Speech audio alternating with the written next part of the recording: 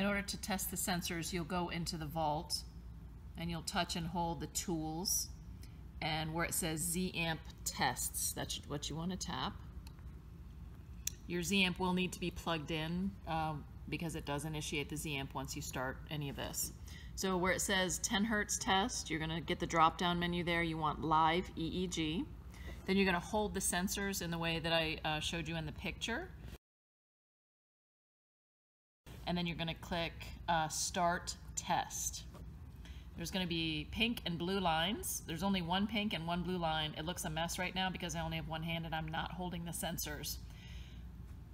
So I'm now holding the sensors, and when the blue and the pink lines are close together like that in a straight line, then the sensors are good. If they are far apart or really wiggly and wobbly like you saw in the first video, then they need to be changed.